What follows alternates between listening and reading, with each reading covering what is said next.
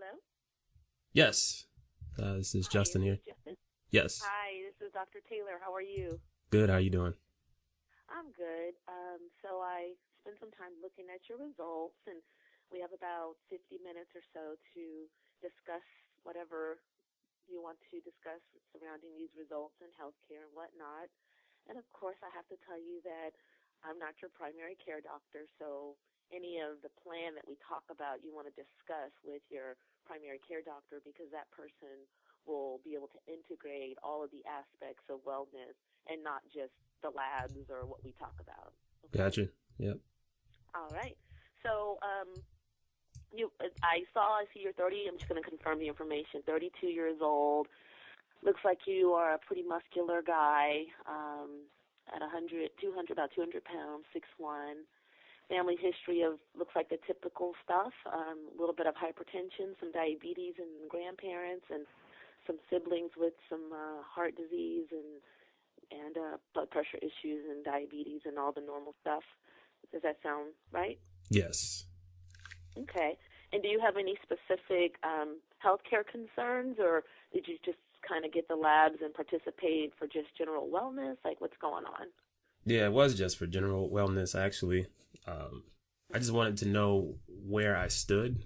And so I Mm-hmm. know, because I felt like a lot of the, like diet specifically, it's kind of like I'm guessing. So I Mm-hmm. wanted to know if I'm deficient in any area so I can start correcting that. Okay. And what kind of diet do you eat? Like mostly meats or mostly veggie, vegan? You have a special diet? No, it's kind of all over the place, but I do stray away from a lot of fried foods, fast foods and stuff like that. So I do pretty good in that regard, but Mm-hmm. um I don't have like a specific diet that has a term for it anyway. Okay. And you don't have any medical problems listed, so I'm assuming that that means you don't have any, or did you forget to put them down? No, yeah, no problems. Good. No medications. Okay. All right. Let's see if there's. Well, overall, your labs look pretty good. I mean, just in general, we can spend a little bit more time talking about the red ones. I'm looking at the, what is this, the table view or the summary view? It looks like the table view, but I can do either. It doesn't matter. But, most of them are green. I always want to explain to patients that when you get labs done, it's just numbers, right? So, Mhm. and it's kind of easier to understand if I say, like with weight, and if you say the ideal body weight is, let's say 150 pounds. Now, for your theoretically based on population, if I said your ideal weight was 150 pounds, you know that if you were only 150 pounds, you would look sick, you wouldn't feel well, you wouldn't be strong. So those are just numbers, and they don't apply to you necessarily. So labs are the same way. The way they come up with what's normal and what's not normal is they take a cross-section of the population, and most people fall under the bell curve. And when you get to the 95th percentile, they say that's high. Over 95th percentile is high, just arbitrarily kind of. And below the 5th percentile is low. And so you could have been born with a number that's in the 96th percentile, which is still technically normal for lots of people. It's just that arbitrary cutoff of what, quote, is normal, you fell out of it. And the reason why I mention that is because I wouldn't want you or anybody to spend an excessive amount of time worrying about a number, one or two numbers that are outside of, quote, normal, that's just a little bit outside because you could have been born that way. It could be something that you really can't do anything about, could be totally normal for you. And in trying to correct the number, you change other things about you that makes it where you're overall less healthy, okay? So kind of keep that in mind anytime you go through these labs. The goal is not necessarily to have all the numbers normal for, like across the population as they apply to you, okay? Mhm. And the reason why I bring that up first is because I was looking at your kidney function. So let's go down to the kidney function and creatinine. The creatinine, if you are African American, if you are muscular, if you're male, your numbers will be higher than the cross-section of the population because that substance is what's created in muscles. So when muscles turn over as you build and lose muscle mass, and that happens normally, like They say every 7 years, every cell in your body has died and regenerated. Well, some cells regenerate a lot faster, like your skin, your hair, it turns over a lot faster, and some are slower, like your nerves, where it takes a long time for them to duplicate themselves, and some cells can't actually very well at all. Well, your muscles, they're pretty rapidly turned over because we work them out, we lose them, we bump them, we bruise them, and so that number, if you have a lot of muscle mass, will be higher. So men typically have a higher muscle mass than women. African Americans tend to have more than Caucasians or Asians. So that number for you is a tiny bit high, but you want to use that number in context with everything else, and your kidney function otherwise is completely normal. So like the BUN is also an indicator, and that number is really low. So when somebody goes into kidney failure, the BUN number is really high because that's the urea, the metabolic process in your body. Those are like the byproducts, basically, the urine and the poop of your blood cells. I'm trying to think of a like that. And basically, it's circulating in your blood, and then when it gets to your kidneys filter all of that out, basically those waste out. And that's what the BUN is. So if your kidneys weren't doing their job, that number would be higher because it wouldn't be working to filter out those waste. So your number is nice and low. So it looks like you were pretty well hydrated and your kidneys are working. So I start off with that because that number is red, and I think that probably is just going to be your baseline normal as long as you have the muscle mass, as long as you are exercising and active. As you get older, like become an older man, maybe in your 50s or 60s, that number will drop because you decrease muscle mass, unless you're a bodybuilder and you maintain that. But even then, you're not going to be able to do the same later in life that you do now, probably, because most people, they kind of go down as they get older. So that is that number. And then let's go back up, start at the top. Your cholesterol panel is actually pretty good, which is the first one on my screen, cardiovascular health. It's pretty good. Your total cholesterol is fine. HDL is 52. They like it over 50. I mean, normal's over 40. They like it over 50. The HDL is the little, like, cholesterol particles, basically, that kind of go around in your blood, and they sweep up. They're like little vacuum cleaners, and they suck up all the extra cholesterol and, packages it up for your liver to get rid of. So that's why the HDL is a number that you want high and it just kind of goes overboard. And that's what the plaques are all about. So the reason why I mention that with cholesterol is because to demonstrate that just cholesterol is not the problem. It's all this other stuff. So the reason why we test the LDL and the ApoB, we test those because those tell us exactly what type of cholesterol is there, what stage of evolution is that cholesterol molecule. Is it more of a fat molecule? Is it more of a protein molecule? Because, HDL, LDL, they all have different concentrations of fat in them versus cholesterol versus protein. It's different concentrations, and that's what makes it either more dense or less dense. But if you measure the ApoB, which is one of the ones that was high on yours, it's one LDL or HDL or whatever, 1-to-1, it has this protein called an ApoB. Well, if it's an LDL, a VLDL, it has this ApoB, which is like it's a better measure of the amount of the cholesterol you have or the cholesterol molecules you have in your blood, because it doesn't matter the density of it because it's still 1-for-1. So if you can kind of understand, if you measure just the cholesterol content, it doesn't tell you how many particles are there. You just know how much cholesterol, so you can have a very few particles with lots of cholesterol in them, and you don't know, do I have a lot of particles, or is it just a lot of cholesterol in a few particles? Whereas if you measure this marker, basically, it tells you how many particles, and then together with the other number, how much cholesterol, it gives you a better picture of, okay, well, I have a little bit of high cholesterol and I have a lot of particles, as opposed to my particles, I have a few particles, but they have a lot of cholesterol.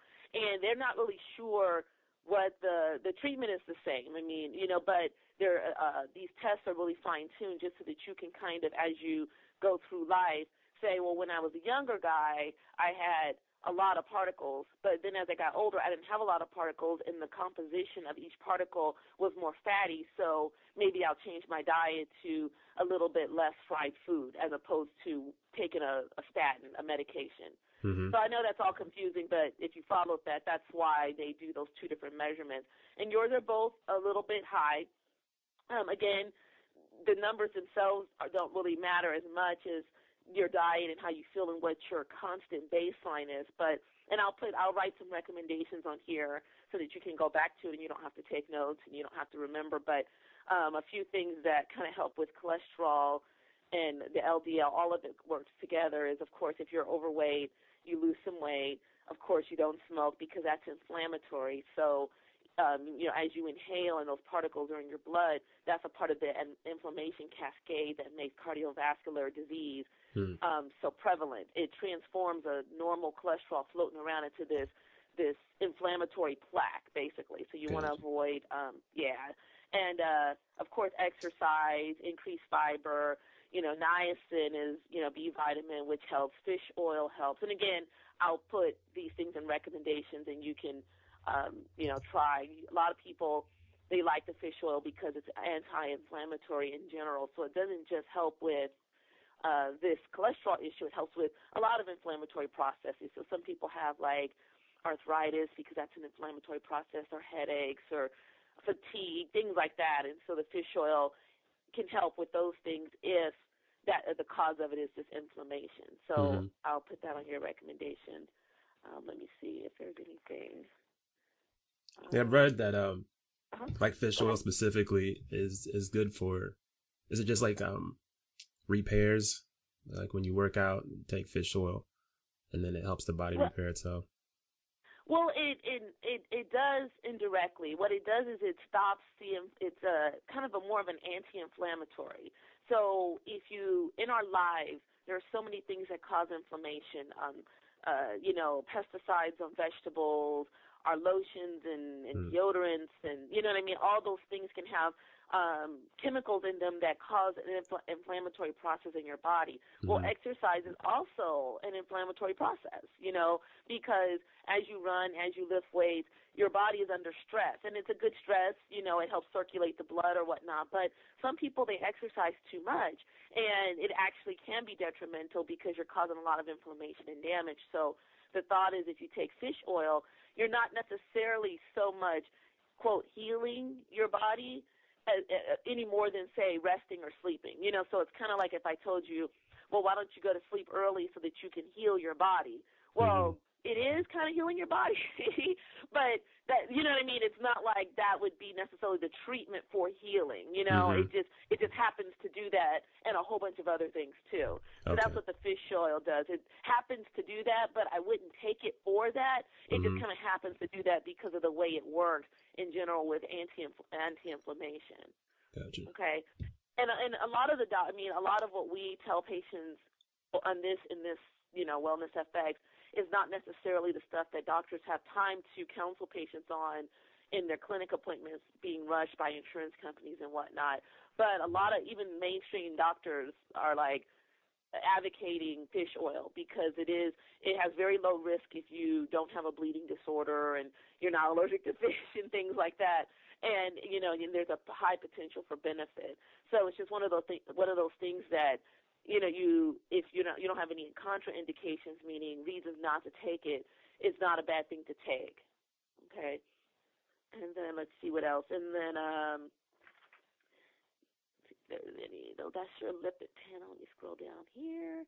And so your estradiol level was a little bit elevated. You see that normal, like they don't want you to be over 42.7 and you're 44. So that's just very slightly above normal. But the reason why that can go up, a lot of it, I think, has to do with our environment. Again, if you look at a lot of the lotions and parabens and things that are in lotions, so if you read the ingredients in almost everything, unless you're specifically looking for natural, organic, products, it has this methylparaben or propylparaben. And parabens, for one, there's like 100 chemicals on the bottle, but those for sure have been proven to be hormone disruptors, meaning that they mimic estrogen.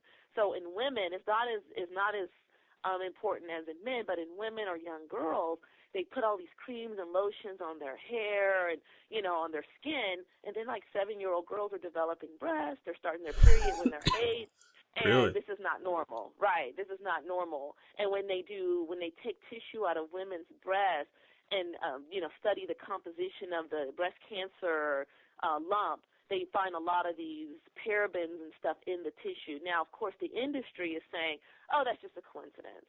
But a lot of people are kind of like, yeah, but this woman had breast cancer. You took out the tumor. You looked at the tumor, and it has all this stuff in it that's in these products. So we can kind of deduce that it's probably contributing to the growth of these tumors and whatnot. And, so that's going to be up for debate forever, just like big tobacco and big pharma and all these big lobbying industries prevent sometimes the distribution of truthful information. That's why you have to be smart and vigilant and look at the ingredients on these products. And so if it has this paraben and phthalates, you want to try to avoid them because it can mimic estrogen, and that might be some of what you see with the estradiol being a little bit higher. So that's just kind of changing your hygiene products can maybe help to lower that. But also, if you're overweight, because fat tissue makes estrogen. That's what it does. And so people who tend to be overweight, they just make more of it because it's made in the fat tissue. If you take any type of steroids, not just performance enhancing, but if you had asthma and you took steroids to breathe, or if you had psoriasis, steroids in general can cause an increase in estrogen. Some medications, if you drink a lot, I see you drink 1 or 2 drinks a day or a week or whatever it was, which didn't ring any bells with me. But if you drink, like you binge drink, you drink a 6-pack a day, or, because men can safely drink about 2 to 3 drinks each day, and it's supposed to be beneficial if it doesn't exceed that. But if you drink more than that, then this can cause the estrogen to start to go up.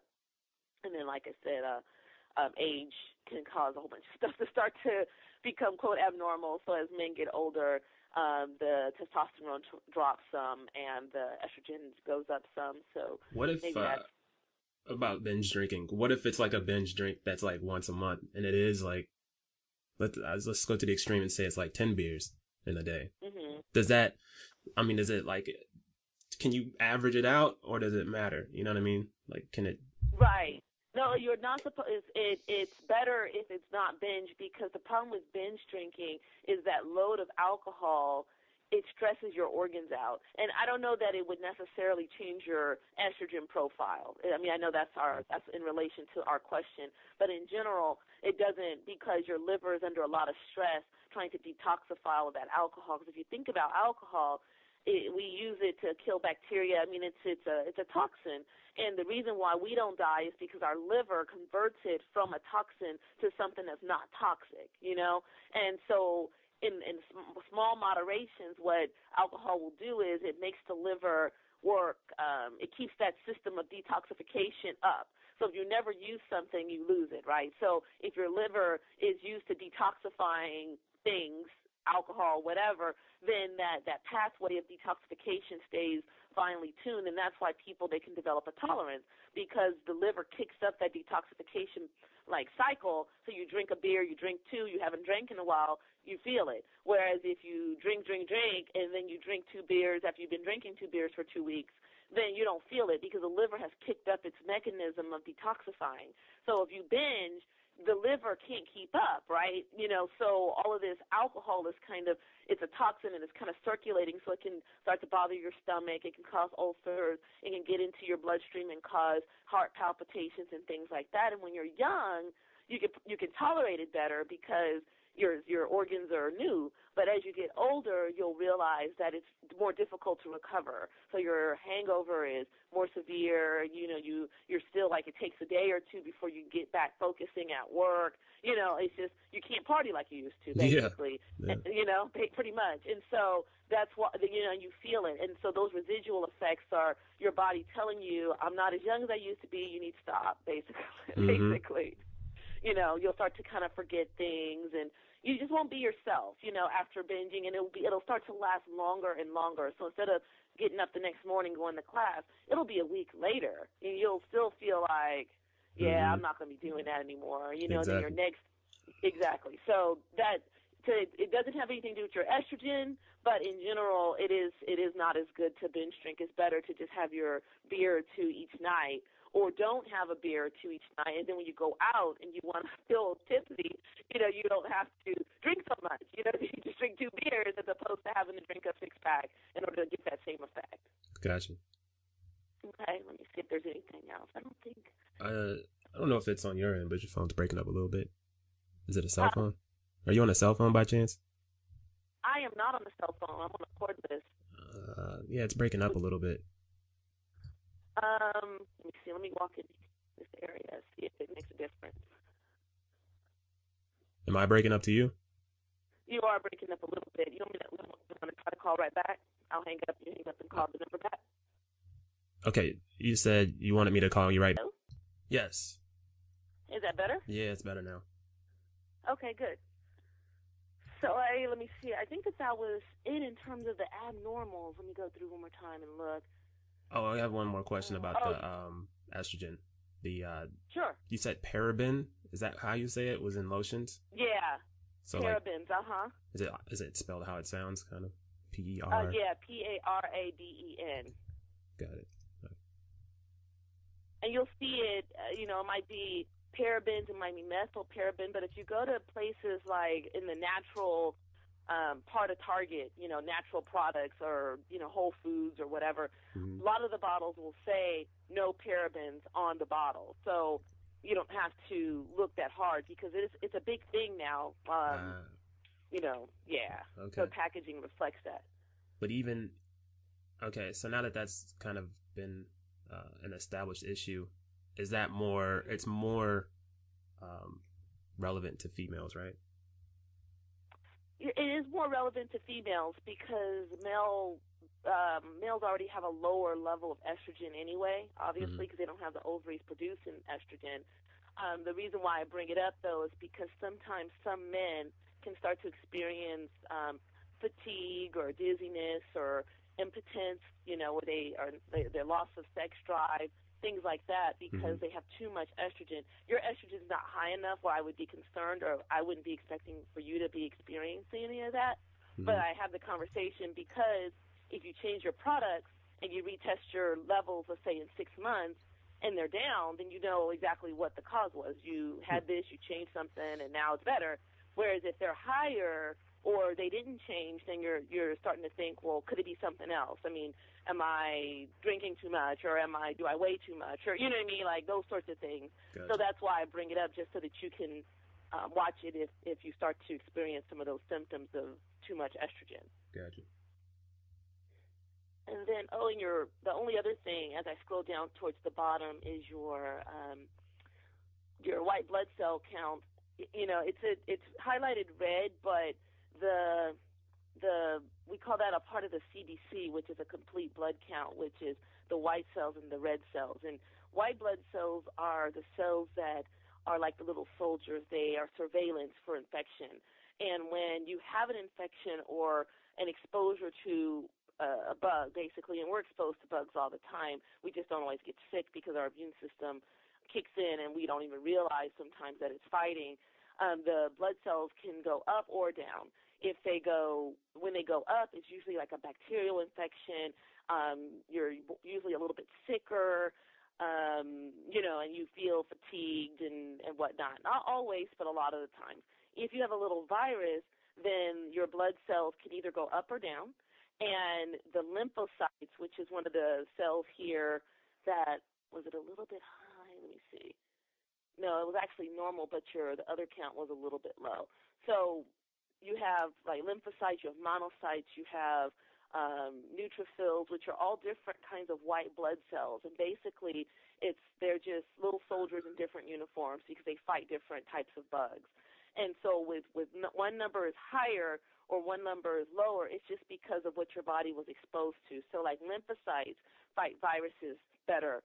Neutrophils fight bacteria better. So let's say you ate something and it had a lot of bacteria growing in it, like E. coli or something, and your body was fighting it, well, your neutrophils would be higher.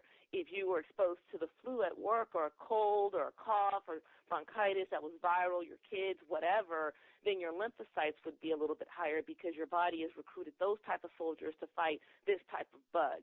So those numbers change like weekly. I wouldn't stress about the composition of those unless the neutrophils are super duper low where you can't fight a bacterial infection. That's a sign of something wrong and your number is not low enough to be concerned.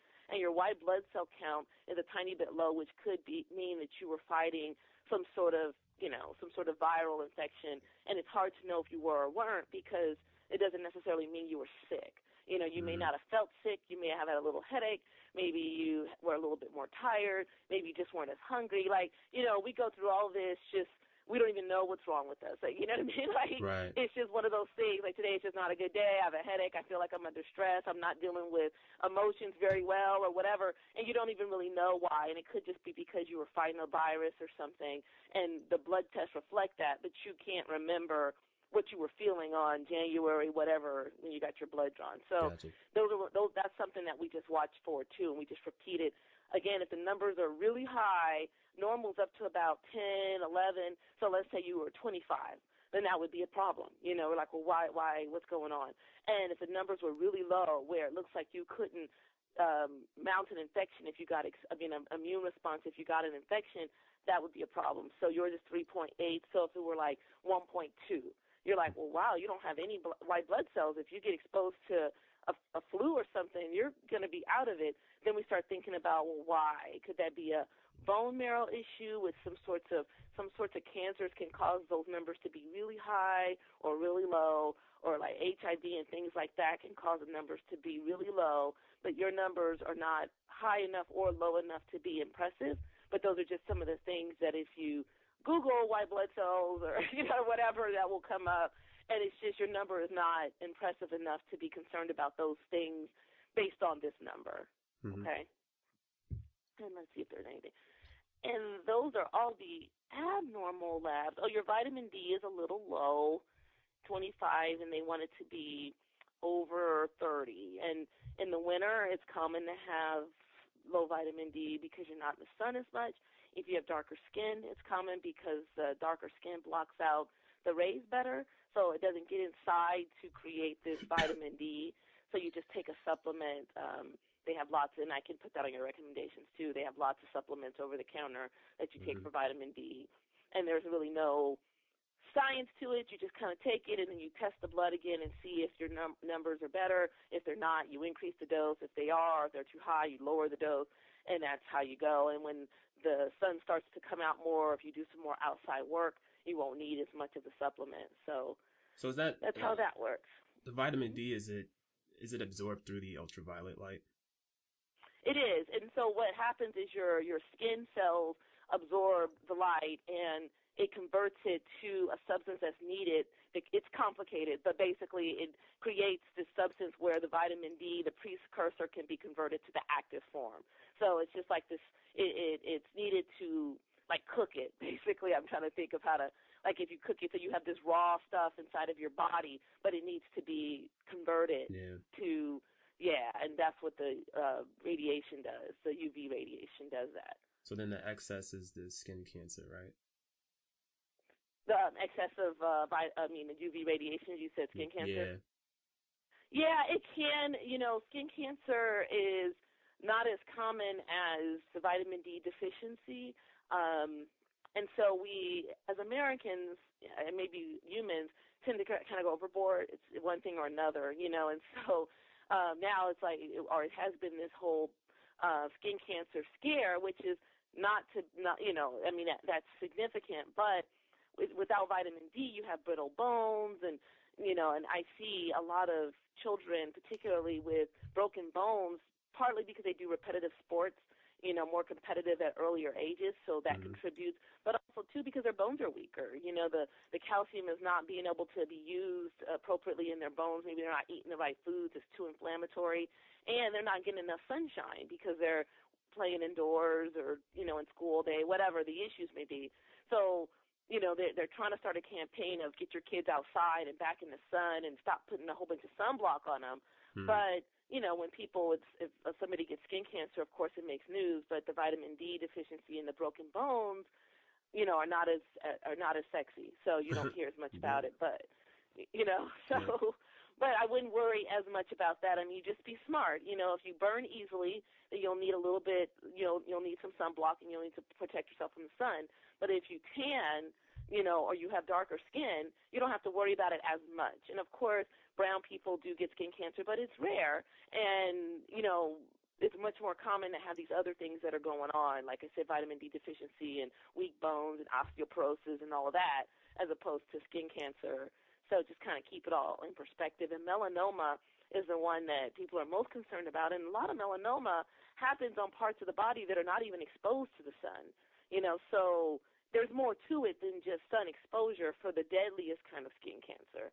And the ones that are not deadly, like your squamous cell, which is the superficial top part of your skin, or the basal cell, like a lot of older white men will have it on their nose, farmers and things like that. Those are not, they're not deadly. You just cut them out and you're cured. So, it's not, I don't want to say it's not a big deal, because it is, especially if you have it. It's a huge deal. But I wouldn't be overly concerned about it, because it's not as common as you might think it is listening to the news. Gotcha. Okay, so any other questions or? Yeah, I didn't know vitamin D was enough. Vitamin D is contributes to strong bones. I didn't know that.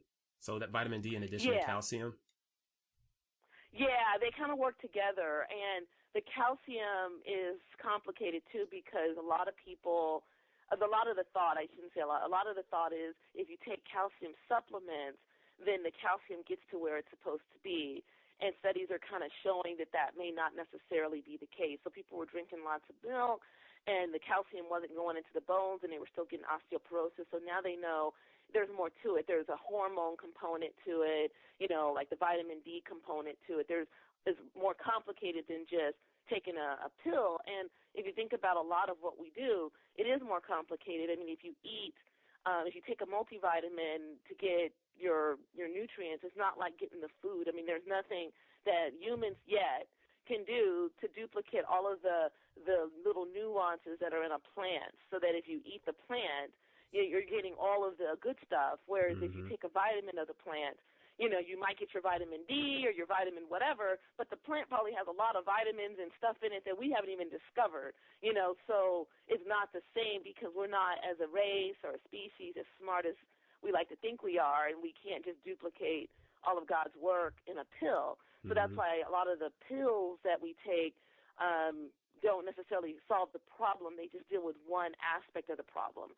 And that's part of it with the sunshine. I mean, the sun, we know that the UV radiation and the vitamin D, but, maybe there's other stuff in the sun that we need to live that we just don't know about. And you just can't take a vitamin D tablet and replace what the sun provides for you, and if you think about, like, people who can't sleep, well, a lot of times people can't sleep because maybe they didn't go outside, so their body doesn't know, their mind doesn't know it's sunny now, it's dark now, whereas 100 years ago, it was, dark was dark. I mean, you put out the fire and dark was dark, so you didn't have some of the problems that we have now. So and I say all that to say that there's not always a cut and dry. We don't know, we don't know all of the different things. We don't know all the different things that vitamin D does, but obviously things are lacking. And what I do notice is that people in general, and you probably do too, they're sicker and they don't feel well, and the doctors don't know why. And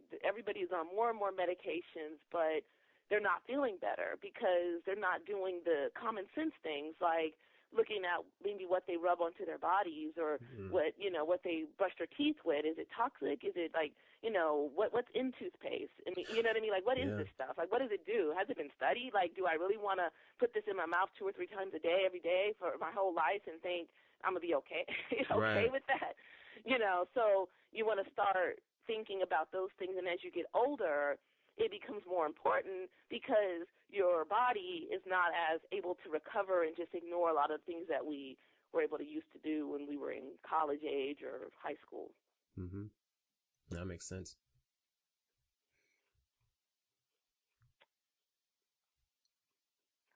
righty. So, any other questions? I mean, we still have some time, but if you're good, we can go. I guess the main thing is, I know you said you were going to add things to the notes or what was it called at the bottom? Yeah, the recommendations. Yeah. I was going to add, for fish oil. Let's see, what else did we talk about? And the things that we talked about in terms of things that might can decrease the estrogen level. Just notes, just information, that sort of information. Let's see if there was something else. And about the cholesterol issues, I can add a thing about niacin. Now, keep in mind, you don't have to do the recommendations, and when you talk to other members of the team, they may know more about, like, let's say, what sorts of foods have niacin in them, let's say, and you may be like, well, instead of taking this niacin tablet, I'd rather just eat beans or whatever, if it has niacin in it, and see how that works. And that's perfectly fine, too. That's why it's a whole team. And you'll talk to, or if you haven't already, talk to a dietitian and, whoever else, exercise, fitness person. Yeah. Gotcha. Yeah.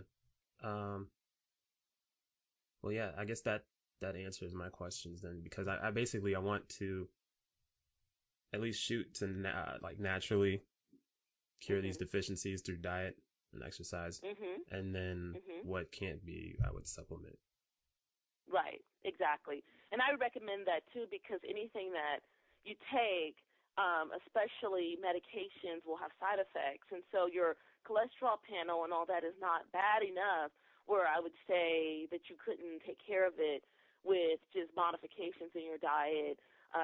Like if you like eating better foods. I know you said you don't eat processed foods, but one thing that I propose is cutting back on like sugars, so your carbs. So like white sugars, if you add anything to like sodas, cut those out or limit them, because those are not really as good as people like to think they are. Even diet is worse than regular, because the sweetener in diet sometimes is not something your body is even familiar processing, whereas at least sugar, your body knows what to do with that. So it's probably better just to eat sugar than aspartame or whatever.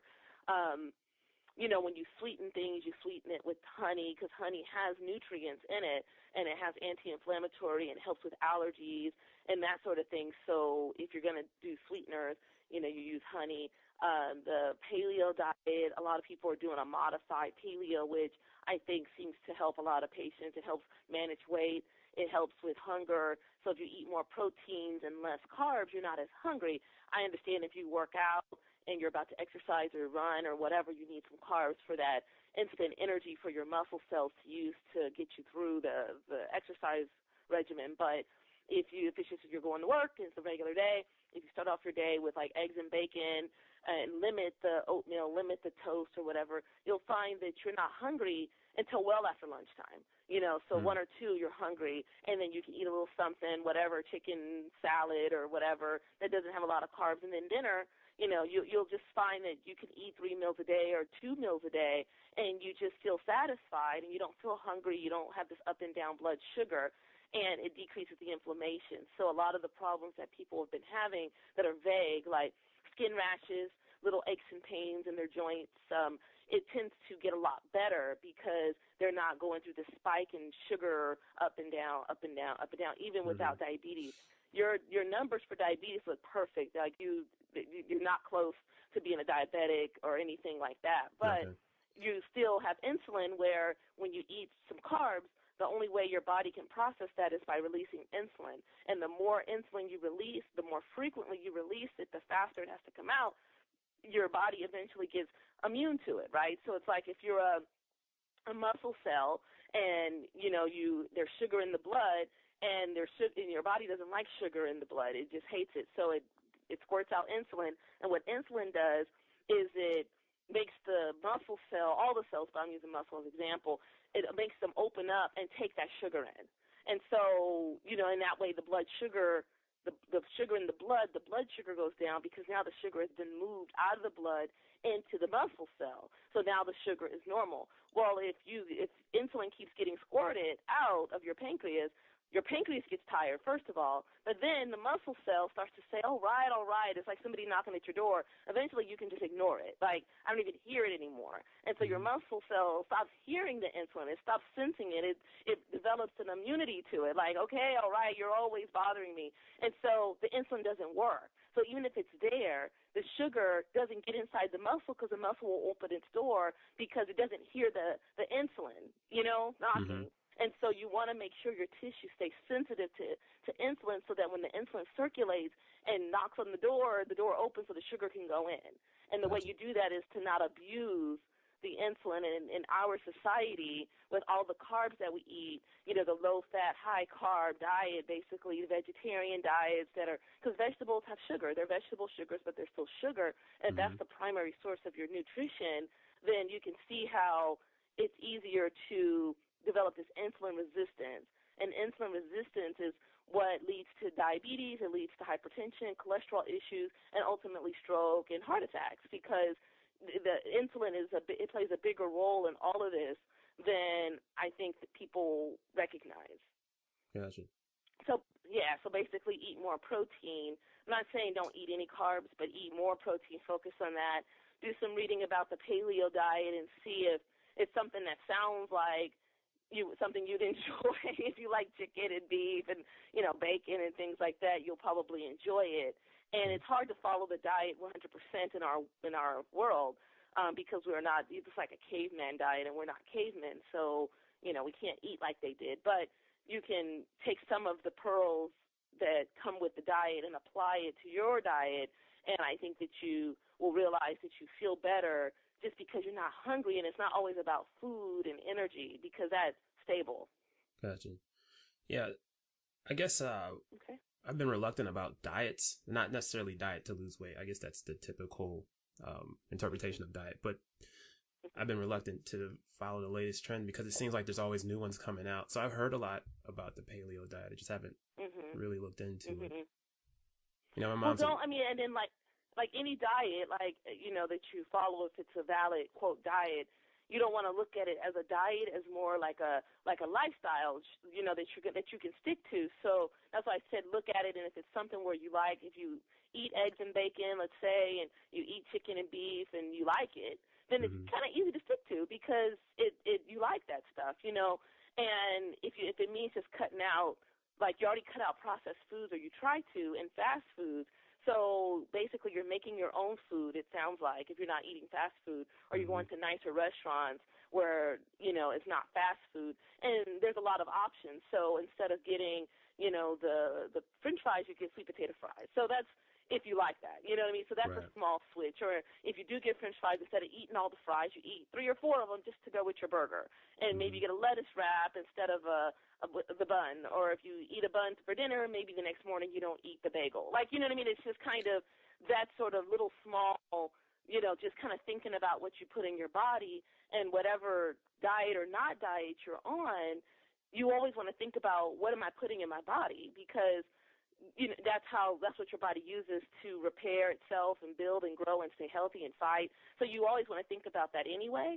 So that's the only that. So don't look at anything you're doing as a temporary weight loss diet or whatever. Just kind of look at like a general, like, I need to eat more protein, so let me not eat as much sugar in general, and that's quote your diet. I'm just going to eat more protein. You see what I mean? All right, one last question. You mentioned I have almost a sugar addiction. Like, I add it to my cereal all the time and tea and stuff like that. You did mention honey. Can you explain again? Like you said, I think how I interpret it now is that if I add honey as a sweetener instead of sugar, there's natural health benefits to honey versus sugar. And then you said it'll also, I guess, benefit me cholesterol wise, right? Or were you talking about insulin or something like that? Right. And so the sugar is better than aspartame or that other stuff that they make in a lab. Okay. Yeah. So if you're going to If you had to choose between those, choose sugar. But sugar is inflammatory. And so if you have cholesterol issues, which you kind of on the borderline do, and you eat sugar and refined foods like refined rice, refined flour, then it's going to cause a little bit of a inflammation. And in the setting of your cholesterol, it contributes to the plaque development. So that's how that kind of ties together. Honey, the reason why I say that that's better is because unlike sugar, which has no nutritional value, it provides energy and that's it. And sometimes you need that. So I'm not saying don't ever eat it. But honey also provides energy because it's sweet. It has a lot of carbs. But it also has, because the bees make it, it comes from nature, it helps with allergies. It's not like an alternative treatment for allergies and things in your environment. So if you eat honey, local honey, the things like the pollens, the trees, and all that stuff that's in your environment, the bees kind of produce a honey, like a serum basically, right, this golden serum that's kind of a mix of everything that's in the trees and the air and all that, and then you eat it. It's like your immune system now realizes this is what's in my environment, and it knows how to deal with it. It recognizes it as being something that it shouldn't be afraid of. So that's one big benefit of honey. Two, it doesn't increase your blood sugar quite as quickly as regular sugar. It requires a little bit of a breakdown. And anytime you eat anything sweet, whether it's a carrot that's kind of sweet, orange juice or whatever, the more your body has to do to break it down into sugar, the slower your blood sugar will go up, and the less insulin has to be squirted out. Because so it can come out more slowly as opposed to spiking. So honey does have a spike. I'm not going to try to make it sound like it's like a wonder drug or but the spike is slower because your body has to do a few things before it's just simple sugar. Whereas sugar is sugar, and it can be absorbed through your stomach, basically, through your I don't know if it can be through your mouth, but almost. Like when you have diabetics and they're in a diabetic coma, you can put some sugar in their mouth or whatever, and it starts to absorb. I don't know if it's exactly absorbing through their mouth, honestly, but it absorbs really quickly through the mucosa, meaning but somewhere between the mouth and the stomach it comes out, whereas things like carrots have to be broken down, and that's sweet too. So if you're going to add sugars, it's better or sweet things, it's better to add honey given the choice. So things like coffee, if you like the taste of honey, you can add it in coffee, you can add it in tea. It's really good in tea, of course, and you can mix it around and try, test it on your cereals and things like that. But also other things for your cereals to consider is if you cut up fruits and things, like sweet strawberries and things like that, that might satisfy your sweet tooth, just as well as sugar, especially after a while, because when you stop eating the sugar, you'll feel like, oh, I'm missing it.